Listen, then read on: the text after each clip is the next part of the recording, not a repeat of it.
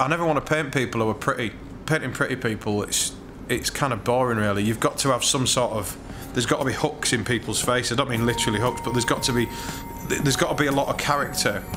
I see people on the tube or on the bus and I want to kind of go, can I paint you please? But what you'd have to do is go, can I paint you please, because you're unusual, or because, you know, you've got this great big scar, or because you've got buck teeth, or because you've got wonky eyes or whatever, and you just can't do it. It's impossible. I'm not tactful enough to be able to approach these people. I would end up getting thumped.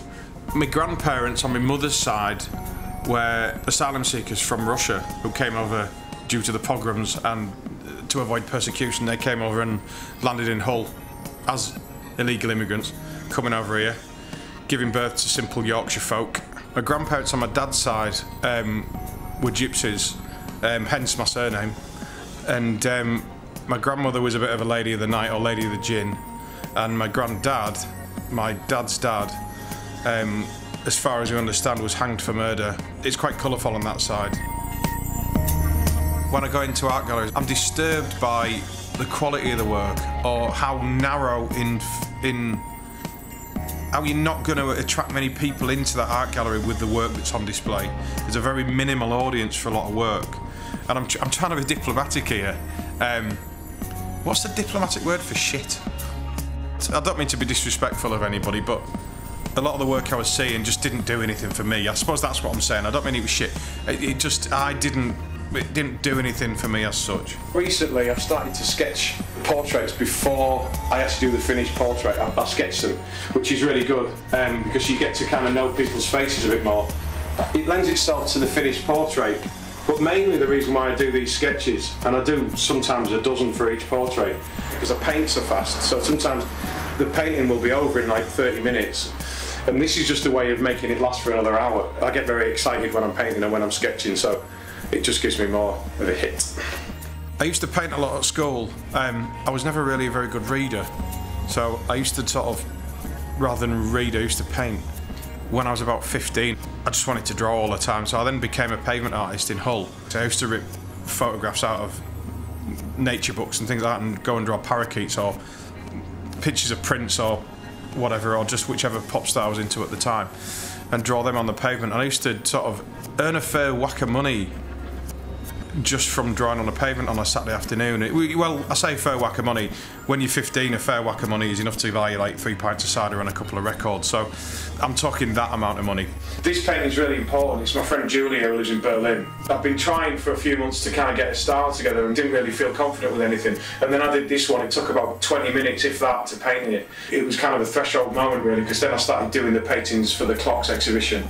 And you can see that the first painting for the Clocks exhibition of Gale is kind of a continuation of this one, and it was at this point that I knew I was onto something, which then became Clocks. This is a portrait I did for the Clocks exhibition, which is my friend Gale. This is one of the first ones I did. Still really pleased with that one. I did this after a Dexys gig in Brighton. I went and got interviewed for the Hull Art College and never got in. I think at the time art colleges were like for the privilege of the rich, and I remember being at the interview and there were lots of people in like Emily Bronte winding sheets and floral dresses and stuff, showing paintings of landscapes and sunsets and fluffy bunnies, and I was there kind of showing charcoal drawings of Pete Townsend and Paul Weller and Prince. The woman who interviewed me was just horrible, and it was obvious that I wasn't going to get in because I wasn't wealthy. This is my learned friend Claire, who's a barrister. For some reason she's ended up being in all of my exhibitions. I always end up painting her. I went to design college and became a furniture designer and moved to London and had quite a nice time for the next like 15-20 years just designing furniture and getting about. I had a really comfortable time and did a lot of travelling and just thinking, what am I going to do for the next 40 years? And the only thing I actually wanted to do was collect records, which I've done my whole life, and paint, which is something I've done my whole life. That's my mate Steve, who looks like Joe 90 as an indie kid. He won't mind me saying that, because I think that's who he actually models himself on. I was here painting one day, I had the Clash blaring out, and I saw her waving at me in the street, and I kind of went, thinking there was a fire or a crash or something, I went, yeah, what's up? And she went, what are you doing? And I says, well, painting. And she went, well, open the door. And then she came in, I made her a cup of tea and painted her. She's a really good friend of mine. I gave her a blender yesterday. I just went between Camden and Soho for 6 months, buying paint and buying records, and then going home and painting them and listening to the record. And after that, I felt like there was a style, and I must have done quite a lot of portraits and stuff in that time, and quite a lot of figurative paintings as well, just of my friends. And at the end of it, it felt like there was something there which was usable. This one here is a painting. It's actually a self-portrait, but I incorporated a friend of mine who's unfortunately an heroin addict, and he kind of looks almost skeletal in his appearance. I wanted to paint him, but I couldn't find him, and I thought he died. So I ended up painting myself as him. So I got a skull and painted myself. And so it's actually supposed to be me looking like Peter. And it ended up like that. I did it kind of haphazardly and quickly and just kind of went with my gut instinct on it really. To a lot of people it's really frightening, but I kind of like it. When I stopped working, it was kind of like retirement, as in I just thought, well, I'm just going to paint now. I'm just going to do whatever I want to do and have an easy time with it. And then you realise straight away that you're not going to have an easy time with it, because then you're doing it, instead of working a few hours a day and getting paid for it, you're working 24 hours a day and not getting paid for it, because what you're doing essentially is everything you see and every person you look at and every story that you hear and every news item you read becomes potential to be a painting or to be an exhibition or to be a series of work. And so then you're kind of in the middle of the night having ideas and stuff, which didn't happen when I was a designer. I knew a guy in Sheffield who had his nose bitten off by a dog, and I couldn't find him when I come to painting the clocks exhibition, so I ended up again painting myself as him, so I took my own nose off. I met this guy in Varanasi. He had a hair lip and he'd never had it repaired, and he'd ended up his whole life just having this grotesque face due to having this hair lip. And obviously when it comes to painting him, I couldn't find him because I just met him for 5 minutes in Varanasi 4 years ago, so I didn't know what to do. So again, I painted myself as him. So this is me, and then I made myself look like an Indian guy with a hair lip. And it was one of the ones that people really commented on actually, because it's just quite striking and it's a bit weird. And it's one of my favourites from the clock shop. And it wasn't just my mates, I mean a lot of other people turned up as well. My mates turned up, they all got really drunk. But it was well attended, and I still enjoy those paintings. This is the corner of Mead Street and Dean Street. I've painted a load of portraits to go on this wall in the window reveals, and I chose a load of quite cool actors and actresses, like Vicky McClure and Johnny Harris, who are probably best known from This Is England. And it was supposed to go on this wall, but unfortunately somebody from the English heritage with a double barrel surname, a woman, then went and stopped it. And Westminster Council, in their abject laziness, then said that they weren't going to allow the exhibition to go solely on Little Miss Fauntleroy's blocking. And I was going to paint actors because it seemed apt that I was painting actors and people who operated in and around Soho. And I ended up deciding on the name Windows for this project. And so I painted people, and this is Johnny Harris. He's a great actor and a great bloke actually, a real gentleman. I expected him to be kind of mean because I've only ever seen him in films where he's mean, like London to Brighton and This Is England, and he always plays like a bit of a not very great bloke, a bit unsavoury. And then you go meet him and he's the loveliest man. And this is Michael Smiley, who's been in a few Ben Wheatley films, and he's a funny bloke, and I think he does a bit of comedy. And then also for the same project I painted Vicky McClure, who is a chum of mine actually. She's the girlfriend of a really good mate of mine, and we've become friends. And I painted her a few days before I painted Johnny Harris. And also we went to a bit of a do up in Highgate, and it was a bit weird seeing them together because on film she bashed his head in. So when you see them together in the same room, it was a bit odd. So that project ended up being poo-pooed by English Heritage, so that ain't going to happen. But we'll go forward and I'll get it put up somewhere else. It's not an issue. This is a band who are doing really well at the moment called the Sleaford Mods. Great faces as well, so I really wanted to paint them, so I did those. It's going to end up being with the Windows ones as well. Music's always a big thing when I'm painting. I normally have it fairly loud. The music seems to sound better when you're painting, and the painting seems to go better when you're listening to music. I listen to a lot of Miles Davis, that's a good album, In the Silent Way. So is Live at the Fillmore, that's a cracker. Sometimes if I'm getting a bit loud, I put on a load of Sonic Youth, because that's a bit balmy. Pavement are good. So the pictures are very good to paint too. Arab Strap, killer. Ziggy live from the Hammersmith Odeon. Red vinyl, by the way. That one's really good. So you can't go wrong with Square Pusher when you're painting. Slide the Family Stone if you want to get a little bit on the funky side. There's no other way of doing it really. You kind of get lost in it, and it all becomes a bit of an aggregate between what you're doing and what you're listening to, especially when it's sort of screaming at the top of its voice. So this is probably one of the most important parts of my studio. Just got to get everything in alphabetical order.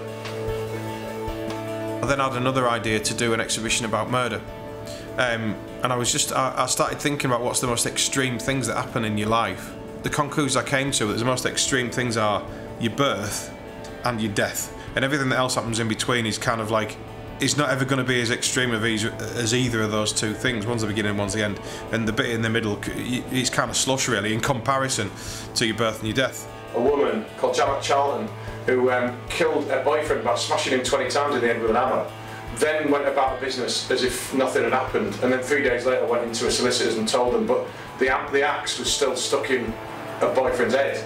It was an axe, not an hammer. But it was all very strange. She's now out of jail. I researched about 30 or more murders in some depth, and one of them was a murder in which I was a suspect in when I was 17. I didn't do it. Oh, I swear I didn't do it. And I've been completely exonerated. This one must be turned backwards for a reason, because it's probably quite gory. Oh yeah, it is, yeah, it's gory. This is a painting of a baby with blood on it. There was a girl in Grimsby whose dad killed her mother and her sister and her other sister, and then took this girl onto the Humber Bridge, and then he chucked himself off the bridge and left her in the car. And that show was all about the subtleties either side of a murder rather than the actual murder itself. That's a picture of my mother, but it doubled up as a portrait for the murder show because I thought she might have looked like a Harold Shipman victim, like a bemused elderly woman who's kind of trusting in her doctor, and it was just an excuse to paint my mother. There was only 3 in that show that had any sort of real gore in them, and that was one of them. Each one was a single narrative painting about a moment that had happened within that murder, before or after the murder. This was a guy called Christopher Foster who had killed his wife, his children, his horse and his dogs, and then set alight to his old farm. This was in Shrewsbury a few years ago. There's no gore in it, it's a picture of a sad horse. I just sort of imagined a moment within that murder that was a bit poignant, and it was the horse. This one is a painting of Meredith Kircher, the girl who got killed in Perugia. I just imagined her kind of just pottering around her room really, because the night that she got killed she declined a night out with her friends and just went home and, you know, did her thing, and then next thing you know she's getting killed.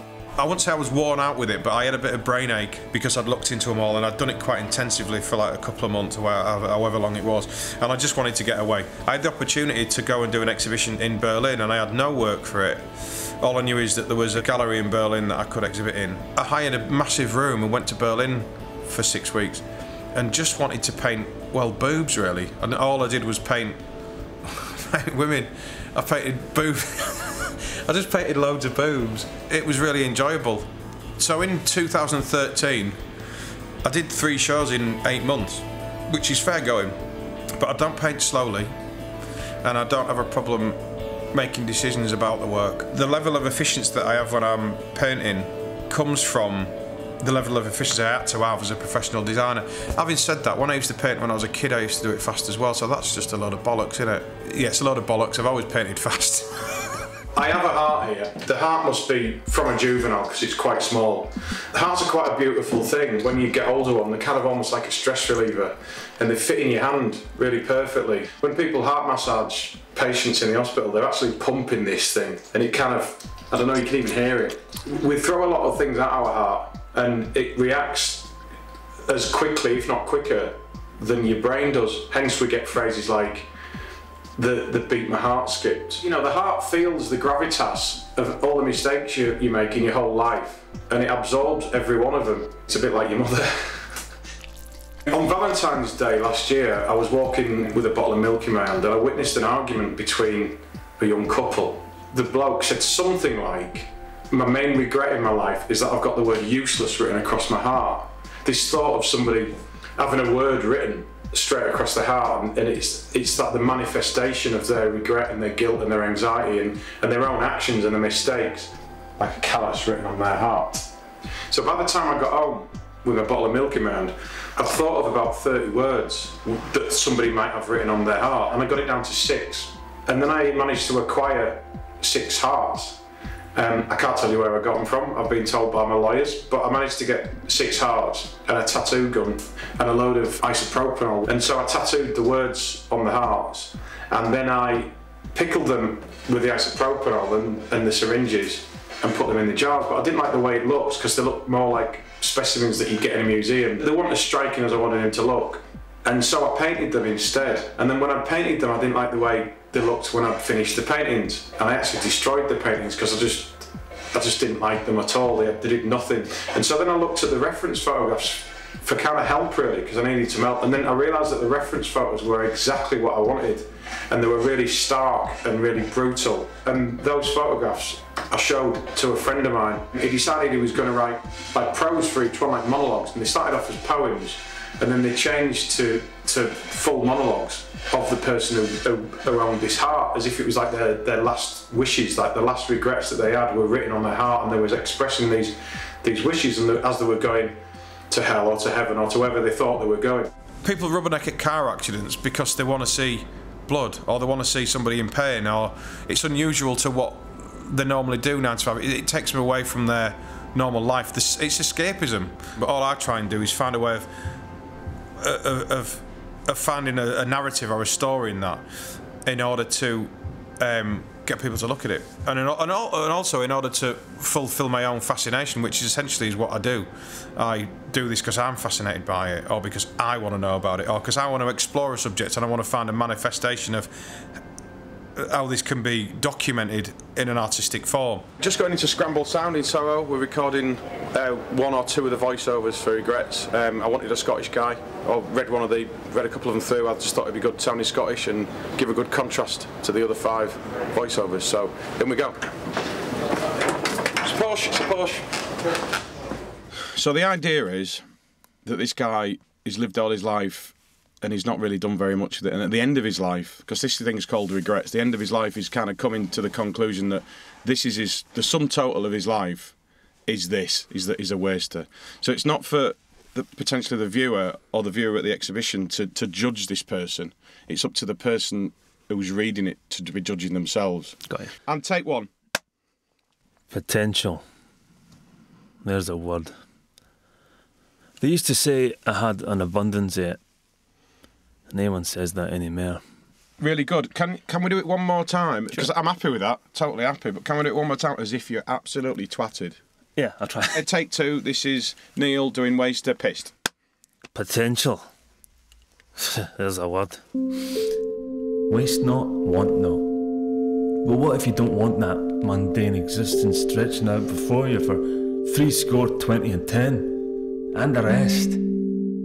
What then? What do you do? Any ideas? Perfect. Brilliant. Yeah. That was really good. I think we're done. Yeah, good. Yeah. That was easy, wasn't it? 2 take wonder. At this point, this exhibition became like a product. It was photographs, it was sculptures, it was a concept, plus it was also sound and audio and acting and music. You could say that this exhibition is going to be all about death, but I always think that by thinking about death, you're also thinking about your life, because death is a very important part of life. By thinking about death and by looking at death and by analysing death and misery and disease and war or whatever else and suicide, I've never felt so alive thinking about death. It's ridiculous. You think about death so much that you appreciate what you're doing now. You appreciate that you have only got a finite number of days on the planet, and you've got to get done what you need done, and you've got to have the people around you that you want to have, and you've got to be happy, which isn't always easy. By thinking about that you've got a limited amount of time, you're going to squeeze it in. It's a bit like people binge drinking. You know, you've only got till 11 to get really drunk. So people go to the bar and they get really drunk. Well, you know, you've only got so many years before you die, so you better fit in what you want to fit in, really. I'm now going to cook this up and have it with a bit of chilli. I'm not really. I am. I'm not.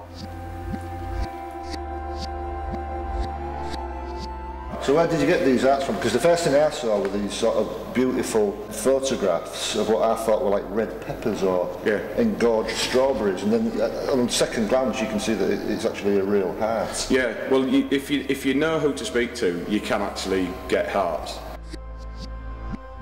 And people are going to walk in and they're going to be confronted with almost like a confession. To see a heart exposed like that, it sort of takes your breath away a little bit, and you have to look to see that the word that's on it is quite subtle, isn't it? The way you've tattooed it. It's supposed to look as if it's scar tissue. The couple I saw arguing on Valentine's Day last year, that guy's regret was so strong that he was convinced that this word was tattooed across his heart.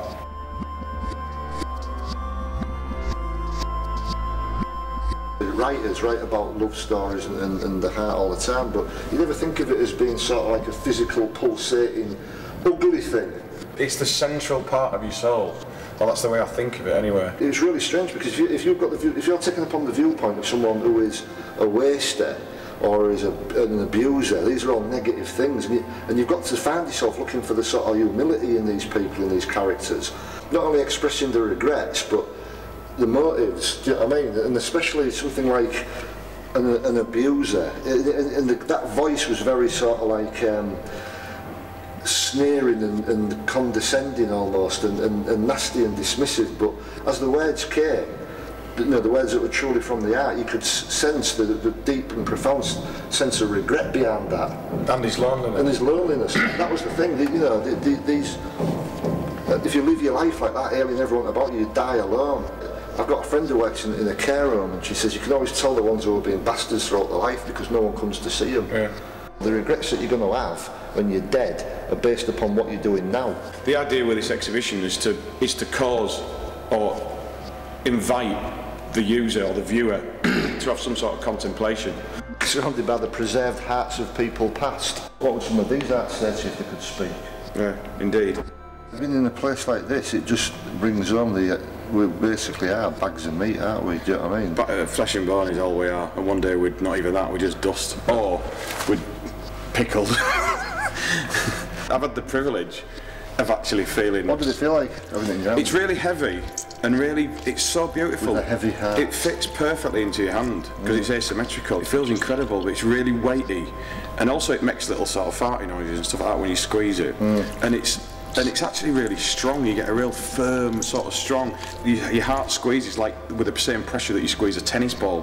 Right. So when you think about how hard it is to squeeze a tennis ball, that's what your heart does every second. Then you'll go and tattoo and I go, right, shithead on it or whatever it is you put.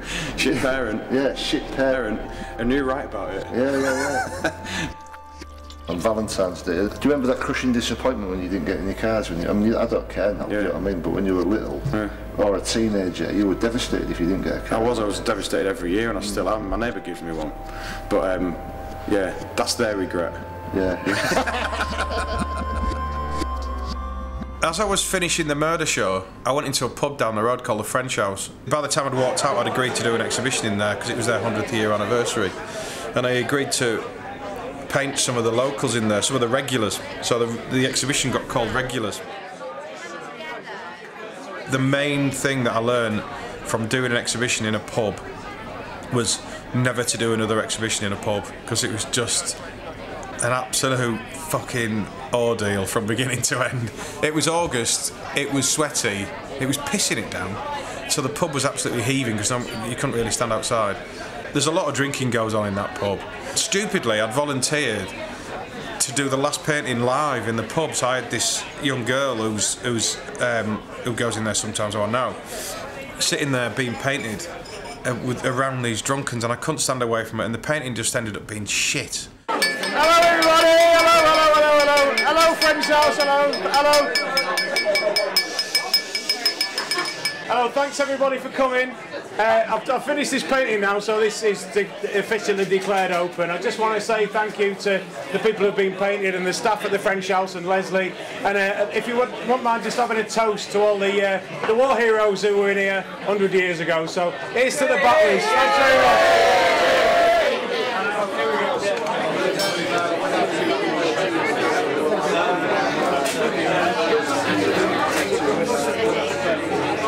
I was given an exceptional circumstance in that I had this incredible museum, so I didn't want to do that project by halves. When I first did it, I just thought no one's going to want to see this, and it's going to go in the back room of a pub somewhere, and no one's going to turn up, and it's just a bit macabre, and it's bloody, and there's hearts, and it's about death, and people are just going to go, well, what's this about? And initially some people were quite discouraging about it.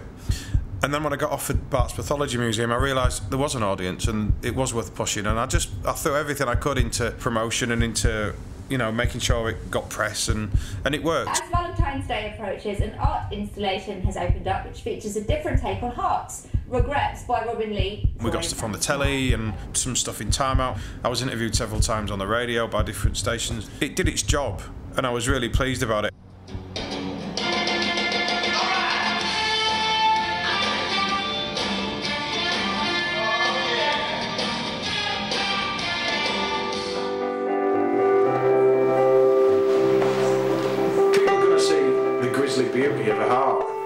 alongside the reality of their own soul.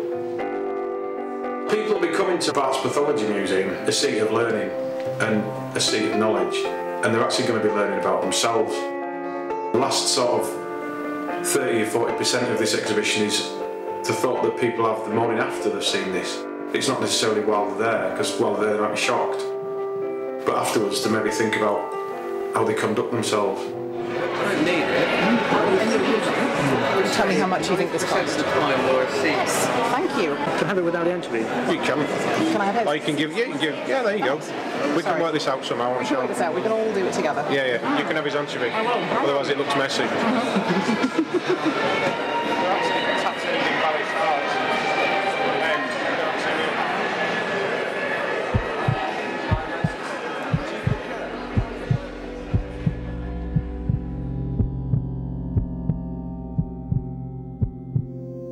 You see, I was born in the age of male dominance. The breadwinner, the king of the castle. Mediocre existence.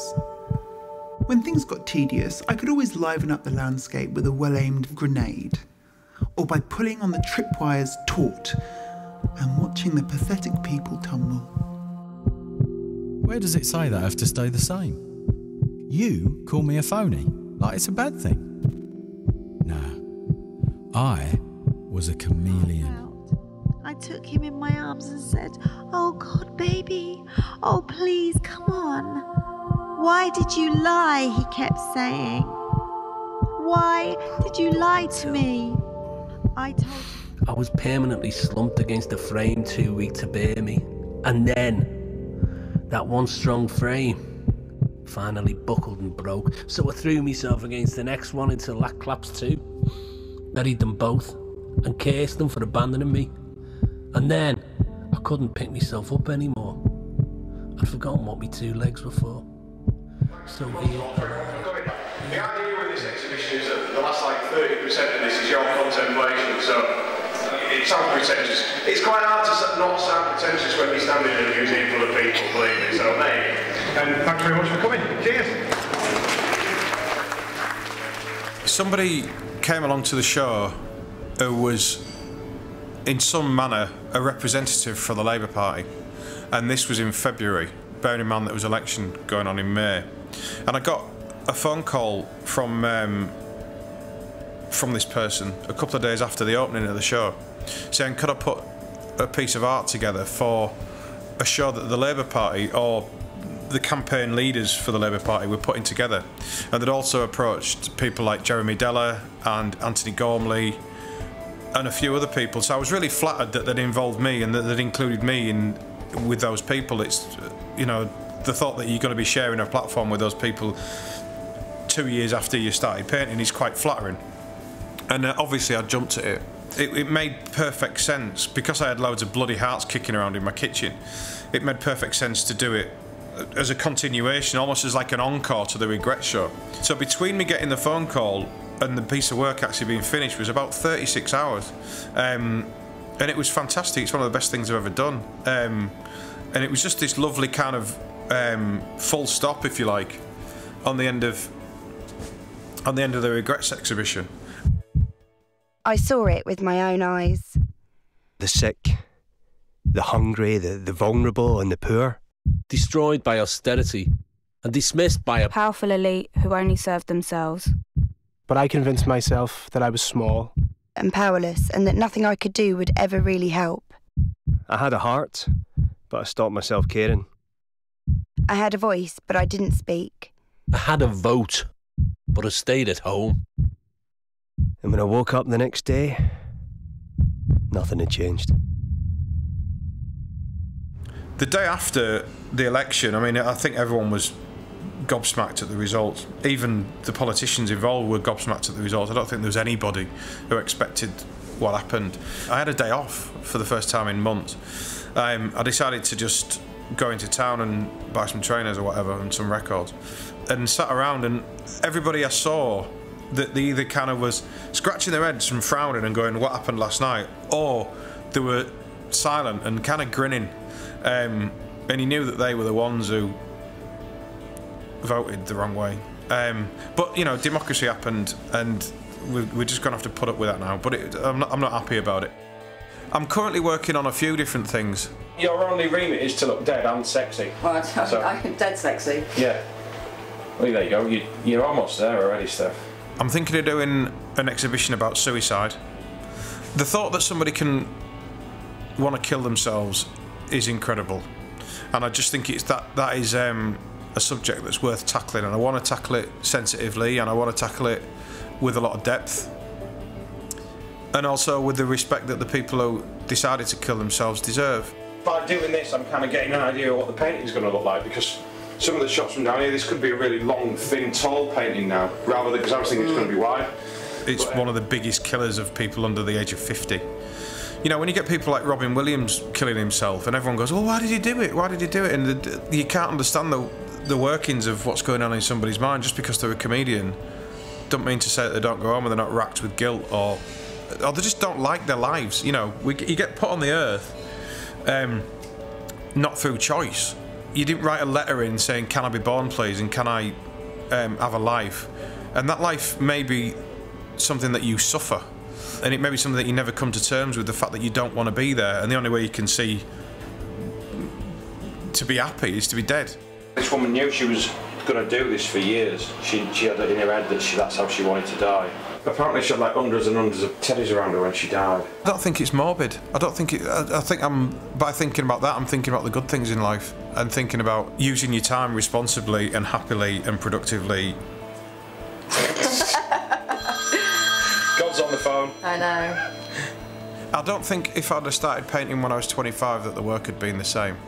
I'd probably ended up being a graffiti artist or something like that.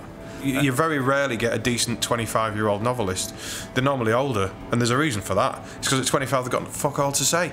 But say you were this woman, right? And so this woman was really highly sexed, and always wanted to look pretty, and didn't want to look anything but her best when she was found by the people. We live in a world at the moment where it's all about narcissism, and it's all about, you know, putting a picture of your salad or your holiday on social media, and pretending that you've got this life that you potentially haven't got, and pretending that life's really happy.